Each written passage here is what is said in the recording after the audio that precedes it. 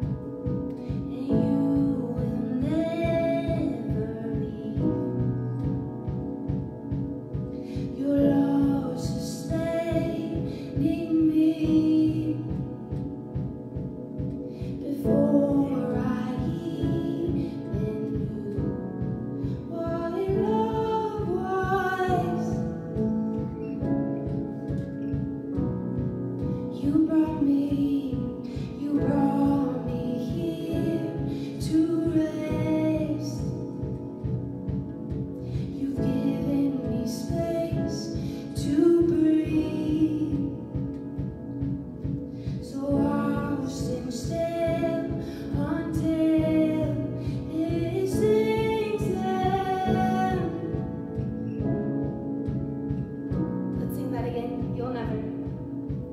You will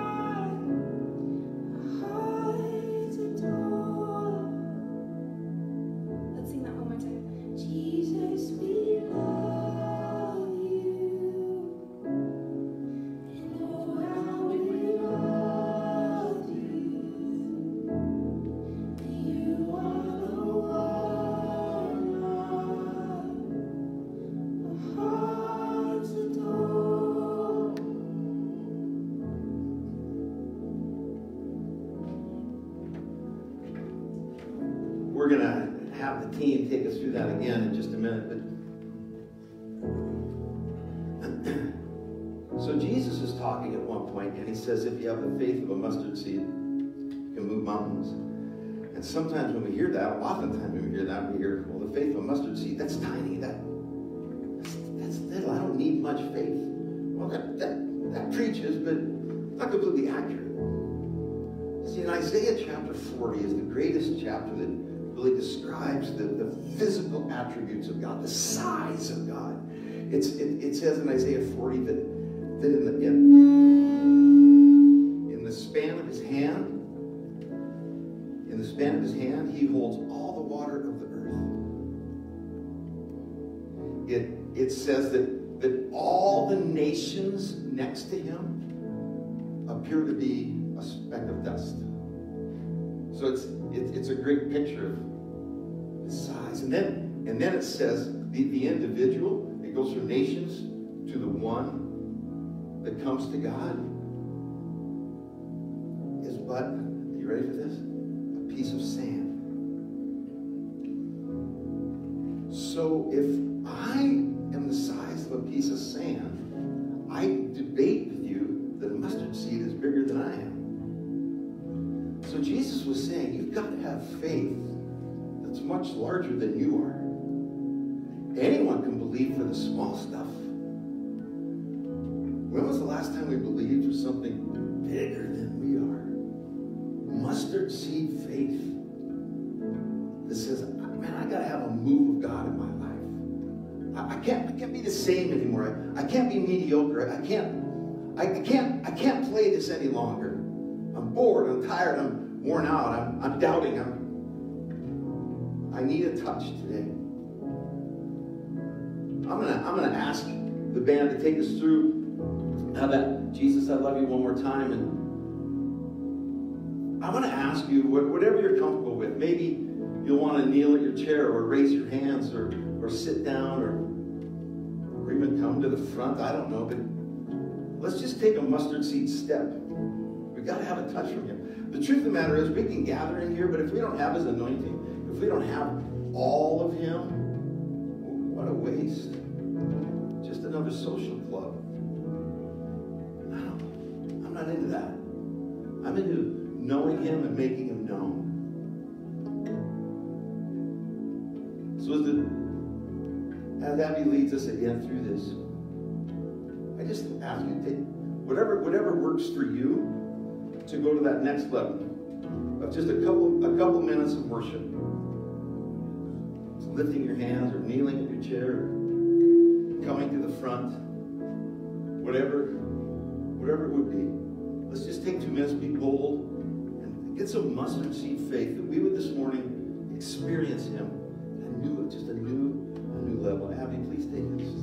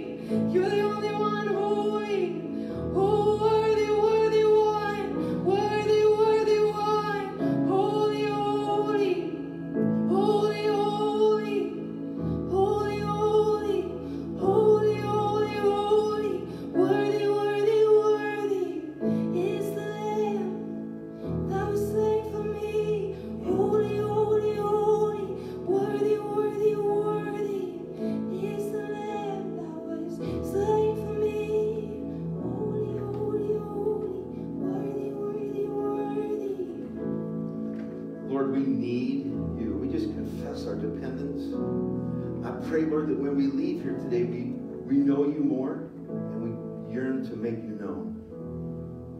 That would keep us fresh, alive, and that today would not just be a religious tradition, but today would be an experience in the presence of the only one that's good. So let your fresh anointing be in this place. Bless our children's ministry and bless all that we do today. Let everything we do give you praise. Just ask this in Jesus' name. Amen. Amen. You may be seated. God bless you. God bless you so much. Happy Valentine's Day. Happy Valentine's Day. I'm glad you're all excited about it. Happy reason for Hallmark to make money day. Come on, let's not be like that. It's good to celebrate your Valentine. And every guy in the house just missed his chance. No, too late. Don't. Nope. You missed it. You missed it. What a fresh morning. I don't know if I'd rather be anyplace else. Nope. Good worship. Okay, so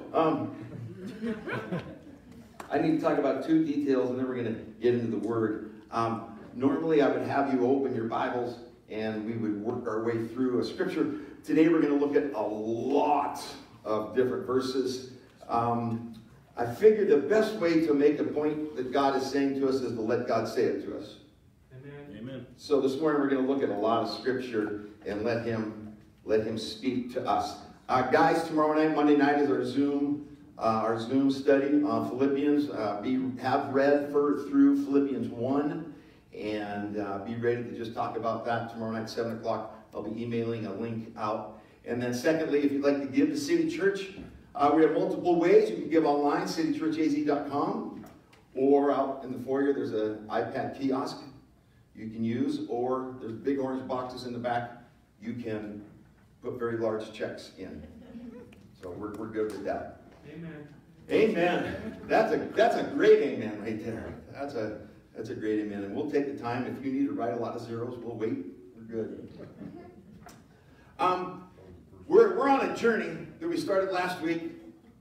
Loving leads to giving. And each February I talk about giving. Loving leads to giving. And so one of the questions is, why do you talk about it every February? Well, because on average we attend, the average church attendance right now is 1.3 times a month. And so on the average church attender, you only heard 25% of last year's message, and odds are you don't remember that. You don't remember last Tuesday's lunch. I promise you don't remember a year ago sermon. So we're on part 2 of Loving Leads to Giving, and just this year, I really am convinced that the Lord put in my heart for us to be deliberate, and I haven't talked a lot about that since we started the new year, but there's a deliberateness we're going to go through, and just really, I need to help be deliberate. I need to be deliberate in discipling you. I need to be deliberate in allowing you, in helping you grow every way you can possibly grow. I need to be deliberate in serving you. I need to be deliberate in allowing you opportunities to serve. There needs to be a deliberateness about us in 2021. 2020 kind of got laid by the wayside, and I'm not in this year with an urgency in terms of trying to make up the difference, but I am into this year with an urgency of knowing Him and making Him known. Just going through, thinking about how quickly this pandemic put the entire globe into a state of fear. Right. Just overnight. And it doesn't matter where you stand on it. You believe it's real, you don't believe it's real, you want to wear a mask, you don't want to wear a mask, CDC, no CDC. I don't care where you stand. We don't have time to debate that. We need to know Jesus and make Him known, because at the snap of a finger, this globe can change directions. And so we've got to get deliberate about knowing Him and making Him known. We've got to be deliberate about that. So in this journey for 2021, I'm going to probably make some statements that will, hurt. Go for it. Let's go. Do it. But there's two beauties of that. Number one is Jesus says you have to forgive me. And number 2, Jesus says you have to forgive me. So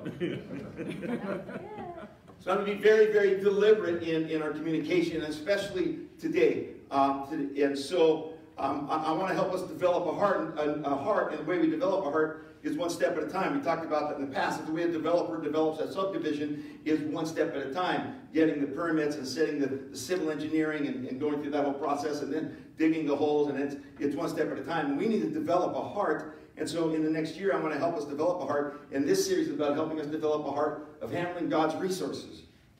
Right. Amen. Because it's all God's anyway. It's all God's. It's all God's. And there's a part of us that we can go, yeah, amen, it's all God's. But there's another part of us that goes, oh, no, I put in the 40 hours. No, let's talk about this. But the truth of the matter is, it is all His. And we have this, if we don't handle His resources correctly, here's one of the reasons why. We have this wrong idea in Christianity that once we meet Jesus, then once we meet Jesus, then we're called to go to heaven. Which is not true. We're not called to go to heaven until we die. When you die, you're called. We are called to know Him and then bring heaven to earth. That's right. Okay, we're supposed to bring heaven to earth. And that's why He gives us resources.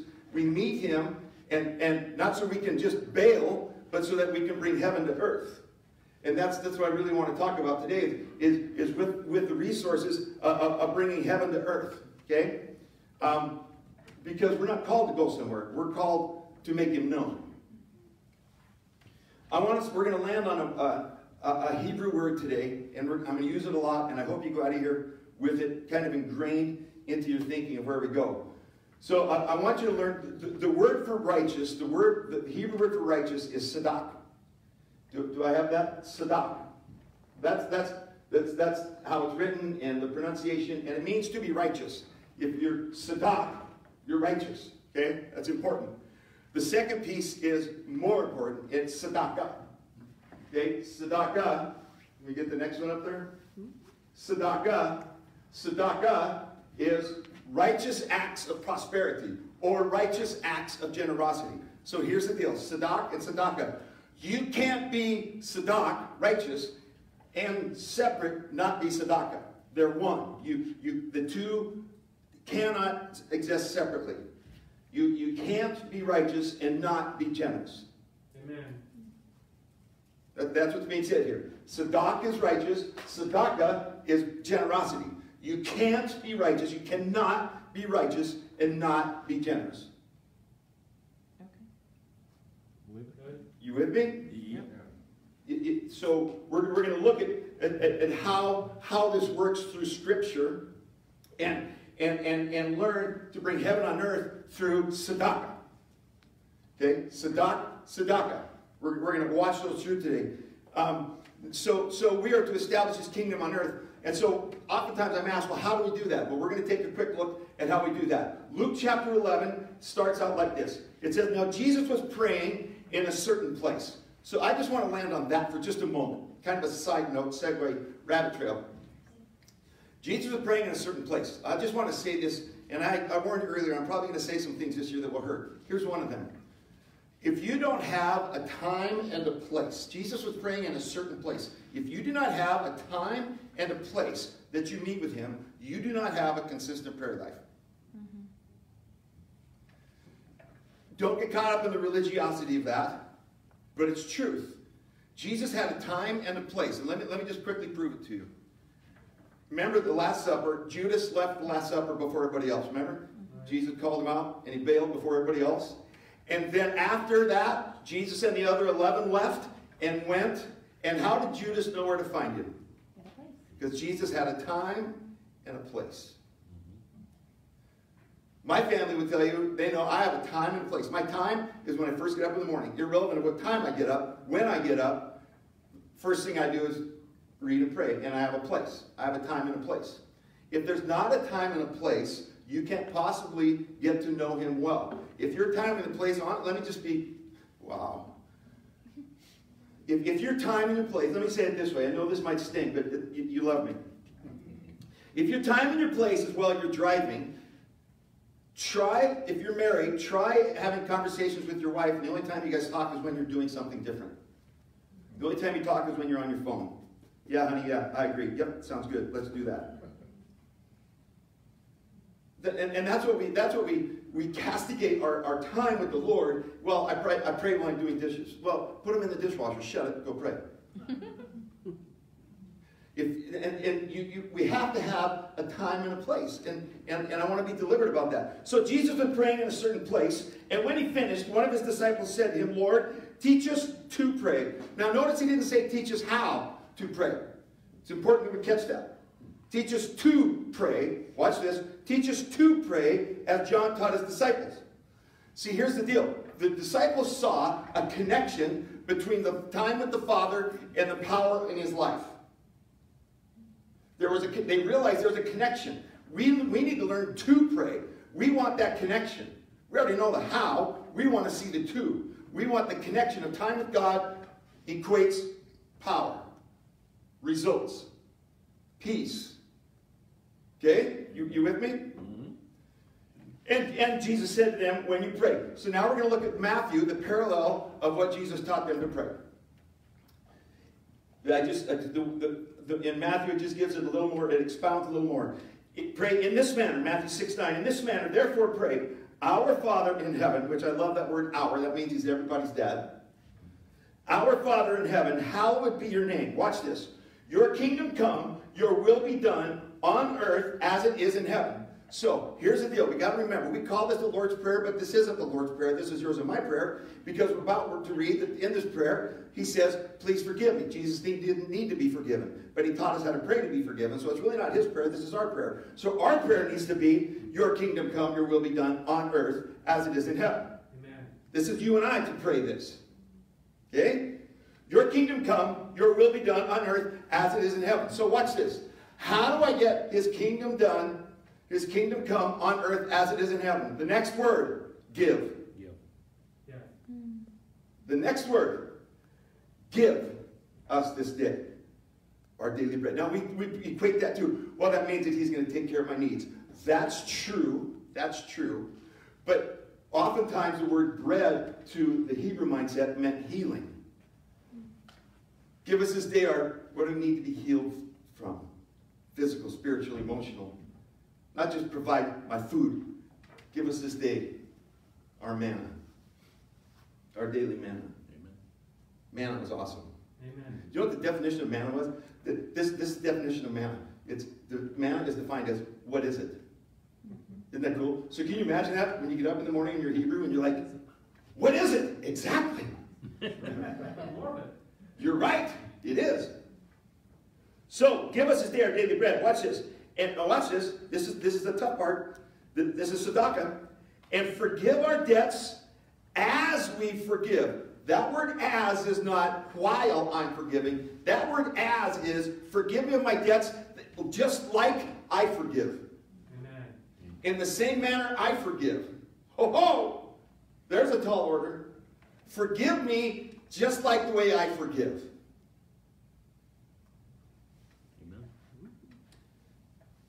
And do not lead us into temptation, but deliver us from the evil one. For thine is the kingdom, and the power, and the glory, which is a great picture of the Trinity. Kingdom of the Father, power of the Spirit, glory of the Son. It's all yours, and we need to bring it on earth. Amen. It's a great word. I assure you that City Church, we give, I looked at our year-end records, and City Church, we gave all through supporting our district and benevolence and missions, adding them all up, we gave almost $14,000 away last year in 2020. I want to do more this year, but that's awesome right there. I also wanted to say this to you as your pastor, and I assure you this, that I went back and looked at mine and Tracy's tax records, and for the last several years, we have given between 13 and 15% of our income. So I'm not teaching something we don't do personally or collectively. Amen. Thank you.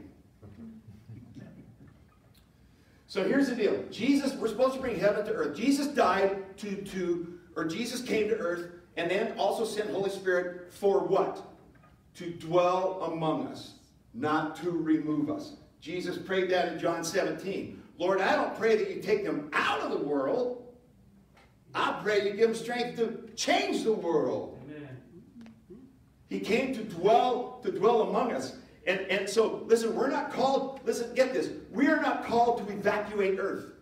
We're called to occupy earth. Amen. Amen. Amen. Come on. And the way that we do that is how we steward what he owns, but he puts in our hands.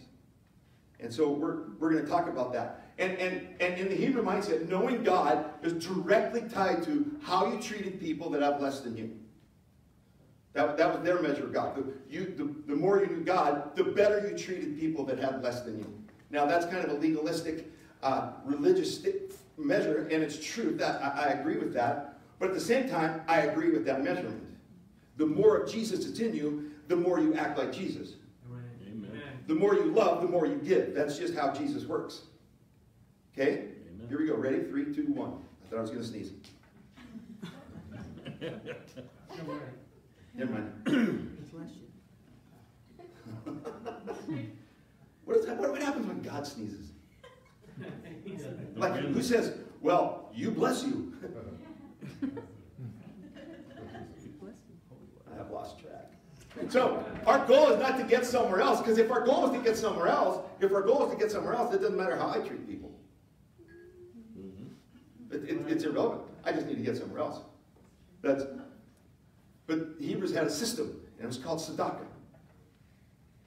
You cannot be righteous and not give. You can't. It's one, tzedakah. It's righteous generosity. It's how it works together. So I'm going to give you a summary of tithe, okay? I'm going to give you a summary of tithe, and we're going to land on one piece and not on the rest, but on the system of their tzedakah, a summary of their giving. So, not now, but we'll tell you, in Malachi 3:8, it says that you rob me of tithes, plural, and offerings, plural. There's more than one tithe, there's more than one offering. Okay? You rob me of tithes and offerings, plural. Okay? Tithe is 10%. If there's more than one tithe, there's 3 tithes. And offerings, that's when you give above and beyond the tithe. So he says you're robbing me of tithes, plural, and offerings. We're going to talk about tithes, 3 tithes. We're going to land on one of the 3. The third, or we're not, but I'm going to tell you about all 3 tithes. Okay? So the first tithe is 1/40 of your income, and that's called teruma. It's called teruma. Now, I'm not going to talk about teruma today. I'm going to talk about teruma on Wednesday night at Spencer's Coffee Shop. And there's a reason for that, is because that teaching of teruma is it's really in depth. It can take some time. And I choose to not ever teach that publicly. I choose to teach it privately, because it can be misunderstood and twisted if it's not taught well. So that's an advertisement to see you Wednesday night at Spencer's Coffee Shop. And we will talk about teruma. Teruma is the first tithe. It's 1/40 of your income. And that would go to the high priest or your pastor. The high priest or your pastor is defined in the Hebrew mindset as the person willing to live among you and introduce you to God. Amen. Okay? And so the teruma went to that person. Okay? And the first fruits of the first fruits can only be blessed when the first of the first fruits became teruma. And I know I said I'm not going to teach on it, but I'm giving you, this is the first step. The second tithe is 10% to the church. That's called maser. M-A-A-S-E-R. That's called maser. So your first tithe is teruma, your second tithe is maser, and that's 10% that goes to the church. The third tithe is called maser shenai. Maser shenai is you tithe to you. It's for your savings. You put it in your savings. 10% you put in your savings. Wednesday night, I'll show you how to do the math. Don't do the math today. Stay with me. Because here's what will happen. You start doing the math, checkbook will come out, you start balancing it, you'll pay a bill, and we'll be done. Okay? Don't do the math today. Third tithe is maser shenai. That's tithe to yourself. Now, the thing about the self-tithe is every fourth self-tithe they would give to the poor. Every fourth maser shenai would go to the poor. Every fourth. Okay, here's the example. We'll talk about it more Wednesday night. Square, circle. What did Jesus say not to do? Don't harvest the corners. Why? Because it goes to the poor. Okay? Amen. You follow me so far? Mm-hmm. Okay. So now, we're talking a little about tithe, talking about generosity. So I do want to address this.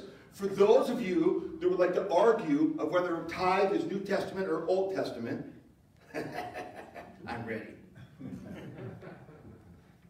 So tithe itself was before the law, by the way. The principle of tithe happened before the law was ever written. And Jesus refers to the tithe, but Jesus really sets another standard. Jesus' standard of giving is even higher than tithe. Jesus says, give the way you'd want to be given to. And we'll just move forward. But here's the deal. Here's the deal. Even when I'm teaching today, I'm not going to argue Old Testament, New Testament. I believe that the way to live the best life is to bless your church, savings, take care of your responsibilities, or take care of the poor, church, savings, the poor, and then take care of Ford Motor Credit, Visa, MasterCard, Discover, Sears. Right. Mm-hmm. Okay? So instead of arguing about it, let's get serious about knowing God and making Him known. Let's get serious about living tzedakah. You cannot be righteous and not be generous. I want to drill that in today. You cannot. You cannot. So we're going to talk about generosity and righteousness and how they're connected in the Word. Now listen, listen. You can Google this or trust me. There's 2,106 scriptures that connect generosity and righteousness. 2,106 that connect generosity and righteousness. We're going to read them all today. Right? No. Starting. Go. Here's the deal. 2,106 verses that connect righteousness and tithe. That's more than there are verses on prayer, heaven, hell, or fasting added together.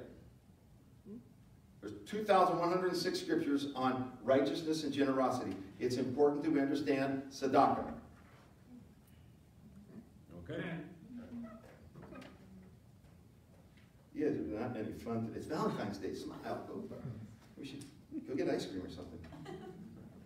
So we're going to walk through some scripture, just a few verses to show you righteousness and generosity connected. So we can let God's word speak for itself. Because we want to bring heaven to earth. That's what we want to do. Okay? And so listen, Psalms 37:25. Here we go. I have been young, and now I'm old. Yet I have not seen the righteous. See the word? The righteous. See the word righteous? Is it in there? Yes. Okay? I have not seen the righteous forsaken, or his children begging for bread. He, who's he? The righteous guy is ever lending generously. I've never seen the righteous forsaken or his children begging for bread. He is ever lending generously, and his children become a blessing. This speaks generations. This is what you're doing for your children. When you live tzedakah, you're letting your children be blessed. This is a generational connection between righteousness and generosity that lasts generations. Amen. Okay? I've never seen the righteous forsaken, but I do see him lending generously. Why is he not forsaken? Because he's lending generously. And by the way, his children, they're blessed. Amen. Okay? You with me? Psalms 112, verse 5. It is well with the man who deals generously and lends, who conducts his affairs with justice.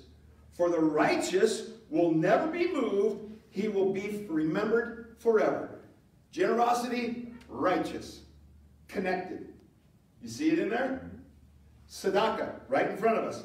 It is well with the man who deals generously, who conducts his affairs with justice. For the righteous will not be moved. Isaiah. This is a little bit longer. We're going to work through this. Isaiah chapter 1, verse 15. When you spread out your hands, in the Hebrew mind, that was giving a gift. Okay, when you spread out your hands, I will hide my eyes from you, even though you make many prayers. So here's the deal. Isaiah is talking to the church. He's not talking to the unchurched. This prophetic word is to the followers of Christ. This is to the church. When you make prayers, okay? When you open your hands and make prayers, I will not listen. Your hands are full of blood. Watch. Wash yourselves, make yourselves clean. Remove the evil deeds from before my eyes. Cease to do evil. Righteousness. See that? Remove evil deeds. Cease to do evil. Verse 17, learn to do good. Seek justice. Correct oppression. Bring justice to the fatherless. Plead the widow's cause. Get right. You have to give. Right? Verse 18. Come now, let us reason together, says the Lord. Though your sins like scarlet, they shall be white as snow. It's salvation. Though they are red with crimson, they shall become like wool. If you are willing and obedient, you shall eat the good of the land. If you are willing and obedient, conditional, you shall eat the good of the land. If you refuse and rebel, you shall be, got this, you shall be eaten by the sword. That's a weird bunch of words, isn't it? You'll be eaten by the sword. Here's what the sword is, a sifting. They would sift out what to keep and what to throw away. You'll be thrown away. And if you try to live righteous without being generous, you will be sifted. You'll be revealed. You cannot be tzedakah and not be tzedakah. You can't. Are you getting it? Yep. I know I keep saying it, but we got to be deliberate about this. Luke chapter 3, verse 7. You okay? We just keep reading some Bible? Mm-hmm. So this is John the Baptist talking. Remember John the Baptist? He was the worst church leader in the world. We're going to read it. These guys come to his church where he's baptizing people. They come to his church and he goes, you are a basket of vipers. In fact, you're fatherless. There we have a word for that, the B word. He's like, you're a bunch of B words. And you're a basket of vipers. Welcome to City Church. John wasn't really good about building his church. So John said to the crowds that came out to be baptized by him, you brood of vipers, who warned you to flee from the wrath to come? Bear fruits, plural, in keeping with repentance. Tzedakah. Bear fruits keeping with tzedakah. And do not begin to say to yourselves, we have Abraham as our father. For I tell you, God is able from these stones to raise up children from Abraham. Even now the axe is laid at the root of the trees. Every tree, therefore, that does not bear fruit, listen, every tree, therefore, that does not bear fruit, he's talking about repentance, he's talking about being tzedakah. Every tree that does not bear tzedakah is cut down and thrown into the fire. And the crowds asks, what should we do? What do we do so that we can live tzedakah? And he says, whoever has 2 tunics is to share with the one who has none. And whoever has food, do likewise. As soon as you have tzedakah, or tzedakah, you have to have tzedakah. What do? Start showing your tzedakah. You get tzedakah, you go tzedakah. That was John the Baptist's first sermon. You cannot be one without the other. James 1:26. If anyone thinks he is religious, then this would translate into righteous. If anyone thinks he is religious or righteous and does not bridle his tongue, but deceives his heart, you see that? Little side note there. What deceives your heart? Your own tongue. You can tell yourself all day long a lie and begin to believe it. Mm-hmm. Your own tongue deceives your heart. If anyone thinks he's religious and doesn't bridle his tongue but deceives his heart, this person's religion, this person's righteousness is worthless. Religion or righteousness that is pure, that is undefiled before God, is this: to visit orphans and widows in their affliction, to keep oneself unstained from the world system. Tzedakah. Undefiled tzedakah is one who is generous. Tzedakah. Unstained from the world. So here's what it means by unstained from the world.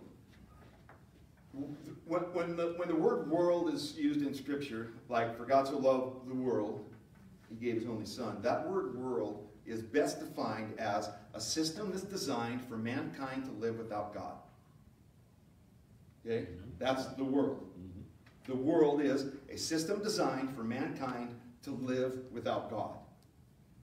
And so that's what he's saying here, is don't be stained by a system that makes you think that you can live without God.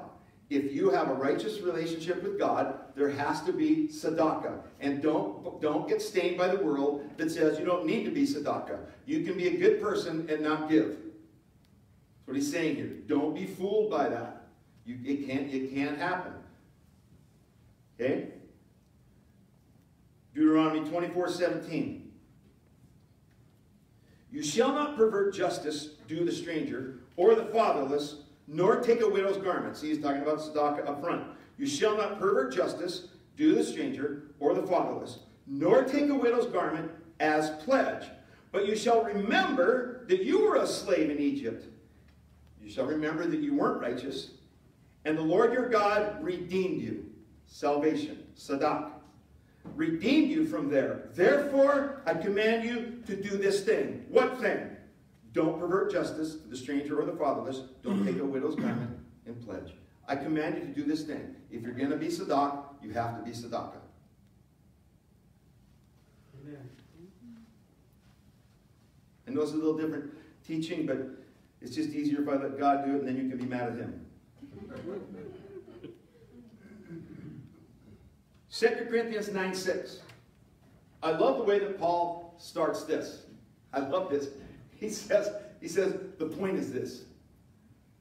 Like he said, okay, just stop. Just stop. Look, the point is this. Remember this, so little history on 2 Corinthians. So we've talked about it a little bit over the last few weeks. So Corinthians, there's 1 Corinthians and then the 2 Corinthians. But really, before 1 Corinthians, there's another letter to the Corinthians that we don't know what it said. In 1 Corinthians chapter 5, Paul says, in reference to the letter that I wrote you, so that letter's gone. And then in 1 Corinthians chapter 7, Paul says, in reference to the letter you wrote me, so there's 1 Corinthians that we don't really know where it is. It's like God said, that's not good enough. They're not putting it in. And then there's the return letter from the Corinthians, and then there's 1 Corinthians, and this is 2 Corinthians. So this is the third letter Paul's written, and he says, oh, look, the point is this. Okay? But there's a third letter. The point is this. Whoever sows sparingly will also reap sparingly. Whoever sows bountifully will also reap bountifully. Each one must give as he has decided in his heart, not reluctantly or under compulsion. That word compulsion, by the way, means manipulation. Okay? And manipulation is witchcraft. Right. Okay? So I will never manipulate you. I will never sell you a piece of garment that if you take it home and put it on your head, you won't get sick. That's kind of the manipulation fake thing. You see that? If you buy, send me money, we'll send you this garment. I can't do that. I'll stay. Each one must decide in his heart, not reluctantly or under compulsion. Watch this. For God loves a cheerful giver. Amen. Now let me make two comments on that. Even if you're a ticked off giver, you can still give. Because you will become a cheerful giver. Right. You can't act like God and not start being like God. And the reason he likes a cheerful giver, here's why he likes all givers. But why does he emphasize a cheerful giver? Because that's his character. He cheerfully gives. And when he sees us acting like him, he's like, booyah. That's my boy. That's my cheerful giver right there. That's my guy. He's so proud when he sees cheerful giving. He's like, now you're acting like me. How many dads have you ever said that with a smile? Oh, good, you're acting like me. Don't tell your mother. He loves a cheerful giver. He's got his eye on us, and he loves a cheerful giver. And God is able to make all, watch this, all grace, that's important, all grace, How do we get saved? By grace. How do we get cleansed? By grace. How do we enter a relationship with God? By grace. This is, Paul says, this is the point. By grace. He'll make all grace abound to you, so that, having all sufficiency in all things, at all times, you may abound in every good work. Salvation, tzedakah. Abound in every good work, tzedakah. He gives you all grace, tzedakah, so that you can tzedakah. Amen. As it is written, he distributed freely.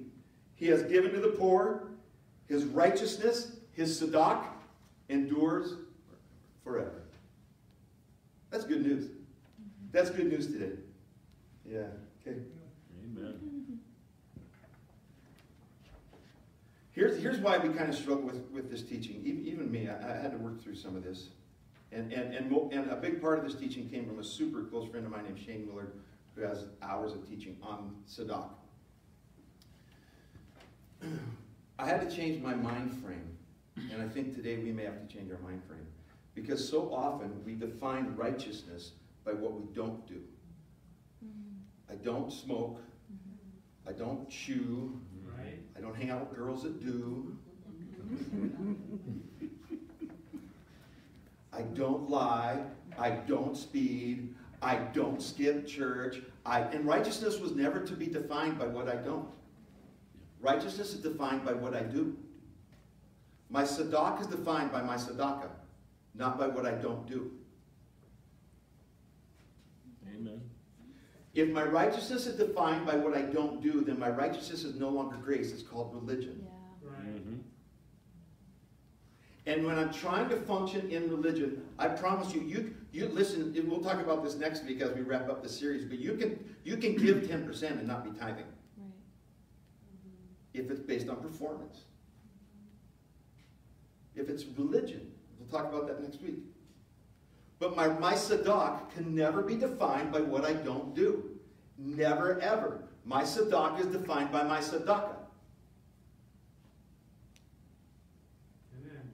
Mm-hmm. You with me? Yeah. Last scripture. Last scripture. There's 2,000 of these. This will be enough for today.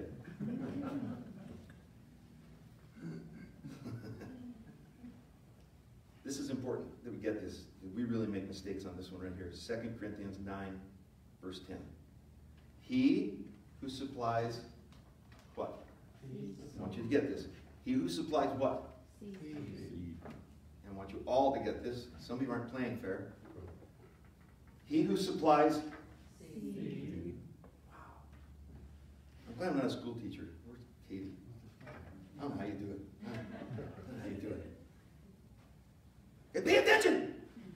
He who supplies seed to the sower. That's you and I. We are the sowers. We don't supply the seed. We're the sowers. He who supplies seed, this is important, to the sower. I want you to get this. And, say and. He who supplies seed to the sower and bread. Now it's important that we get that. He who supplies seed to the sower and bread will supply and multiply your seed for sowing. Here's what we do. We eat both the bread and the seed. Don't eat the seed. He gives you bread for eating, and he gives you seed for sowing. We eat the seed. It's called overspending. It's called no discipline to tithe. It's called not believing in God. It's called living in fear. It's called I've never had the habit. It's called the church just wants my money. No, they don't. God does, because that's connected to your heart. Don't eat your seed. Amen. He gives you seed and bread. He gives you seed for sowing and bread for food. Amen. That's either true or it's not. It's true. He who supplies seed to the sower and bread for food will supply and multiply your seed for sowing and increase the harvest of your tzedakah. Isn't that cool? You will be This is so awesome. Abby, if you guys come up, because if you don't, I'll just keep going. You will be enriched. Watch this. You will be enriched in every way to be generous in every way. Can I reread this to you? Mm-hmm. He who supplies seed to the sower and bread for food will supply and multiply your seed for sowing and increase the harvest of your tzedakah. You will be enriched in every way to have tzedakah. Amen. Amen. And every one of these is based on if.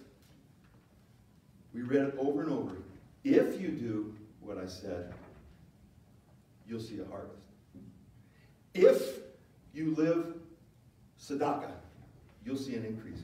But if you're eating your seed and your bread, there's no multiplication. Amen.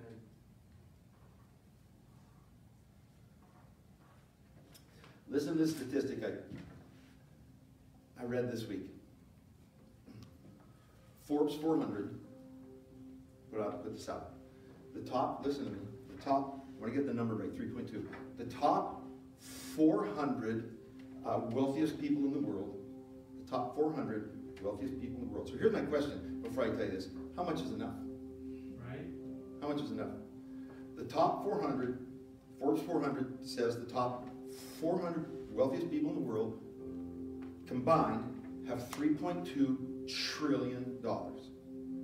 Now, that's a little hard to imagine. I don't know what 3.2 trillion looks like. I'm praying for a couple hundred. Right?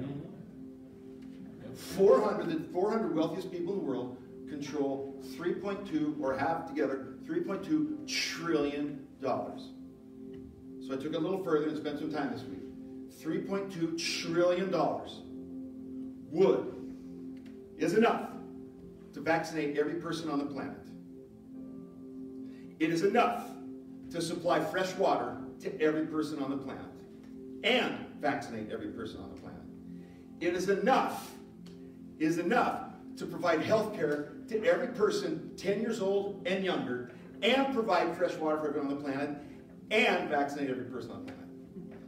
It is enough to begin a farming system to produce enough food to feed the planet, and bring health care to everyone under 10, and bring fresh water to every person on the planet, and vaccinate every person on the planet, and each of those 400 will have billions left over.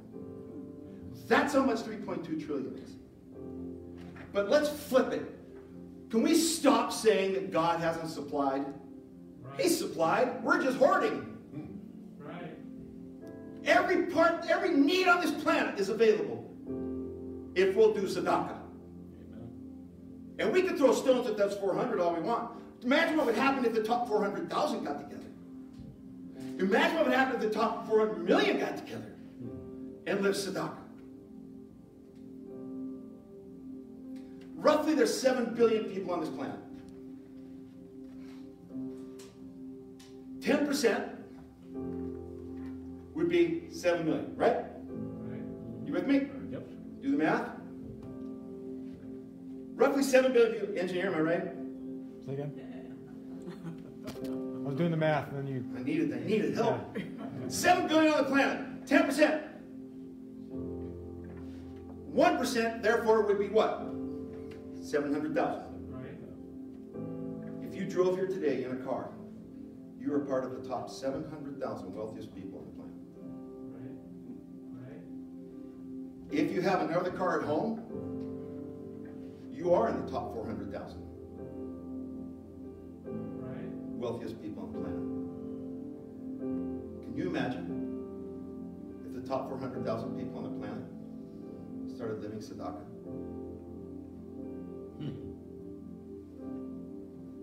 And we are part of that people. Because I don't know, I'm a guess y'all own 2 cars.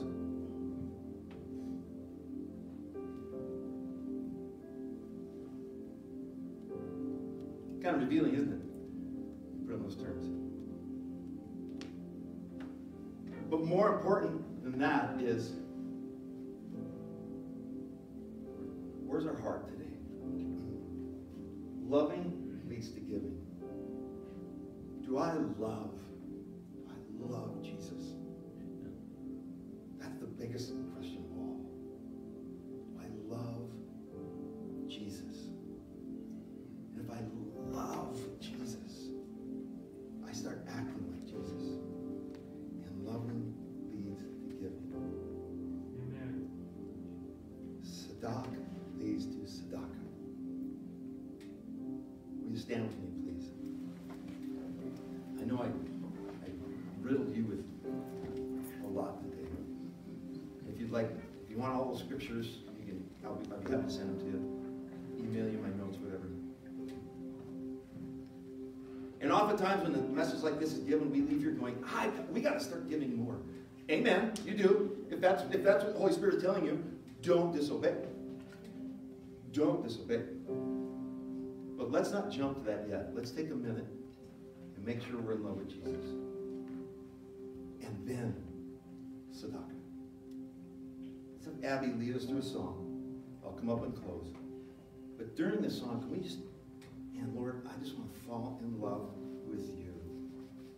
I want to be like the Apostle Paul had said, I didn't come to you with persuasive words of man. I want that today. I didn't come to you today with a persuasive word. I came to you today empowered by the Holy Spirit to speak to you of being deliberate about tzedakah. Abby. You are good. You're good. Oh, you are good. You're good. Oh, you are good. You're good. Oh, you are good. You're good. Oh, sing it out. You are good. You're good. Oh, you are good. You're good. Oh, you are good. You're good. Oh, you are good. You're good.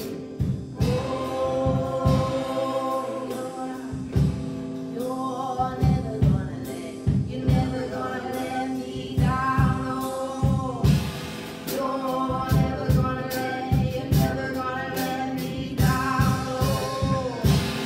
Oh, you're never gonna let me down.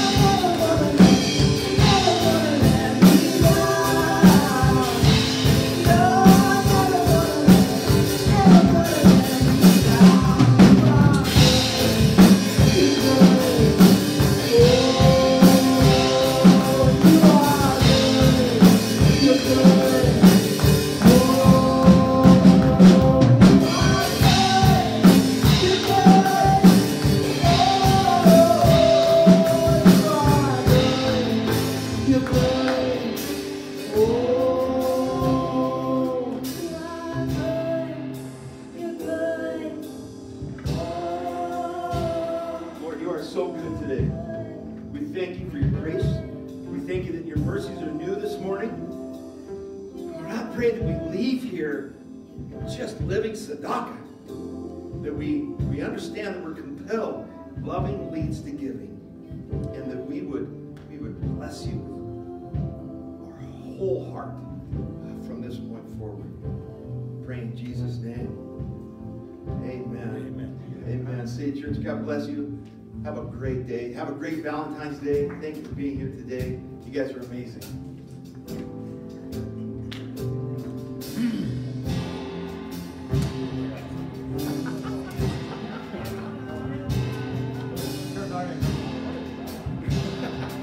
Yeah.